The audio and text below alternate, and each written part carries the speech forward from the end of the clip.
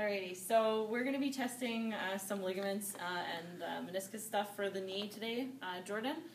So the first one we're going to do is valgus force. Okay. And this test is to test the integrity of the MCL ligament in the knee.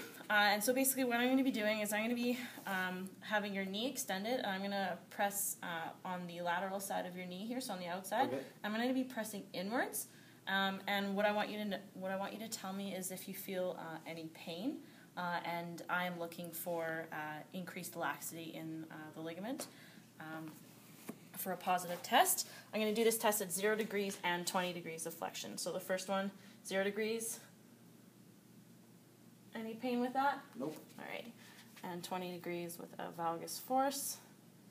Any pain with that? Nope. Alrighty. So these two tests would be negative for MCL integrity damage. The next one we're going to do is Lockman's. This test is to test the ACL of the knee.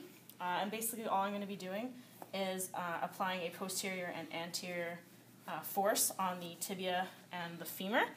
So what I'm going to be doing is I'm going to be landmarking on tib tuberosity. I'm going to be grasping around the tibia. I'm going to have my hand grasping the femur, and I'm going to apply a anterior and posterior shift. And I'm looking for increased laxity and pain. Do you feel any pain in that? Nope. Good. All right, so that would be a negative test for ACL for the Lockmans. Next one we're going to do is anterior drawer. So we're just going to have your knee nice and flexed up. And all I'm going to be doing is I'm going to come and sit on your foot for this test. I'm going to be pulling anteriorly towards me. I'm looking for any laxity or pain from the patient. And you let me know, Jordan, okay? So I'm grasping behind tibial plateau, and I'm pulling forward towards me. Do you feel any pain with that? Nope. Good. All right, so that would be negative for an ACL. Next one we're going to do is pivot shift. This one is also for ACL integrity. What I'm going to be doing is I'm going to be internally rotating the knee and applying a valgus force in full extension going into flexion. Okay. You may feel a slight clunk, or your knee might actually sublux, and that would be a positive for this test.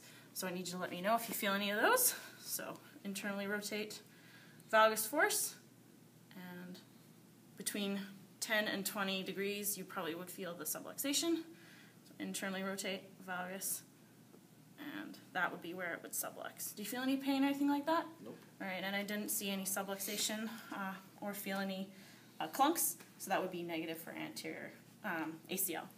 Next we're going to do McMurray's, and basically this one is testing for meniscus. So what I'm going to be doing is flexing the knee all the way up. I'm going to be internally and externally rotating with a valgus force. Okay. You let me know if you feel any pain, or you might feel a little click or a lock. Okay. Okay?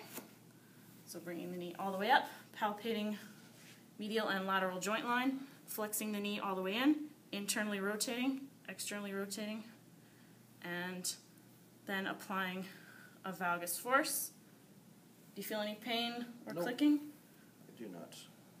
Alrighty, so that would be negative for meniscal damage.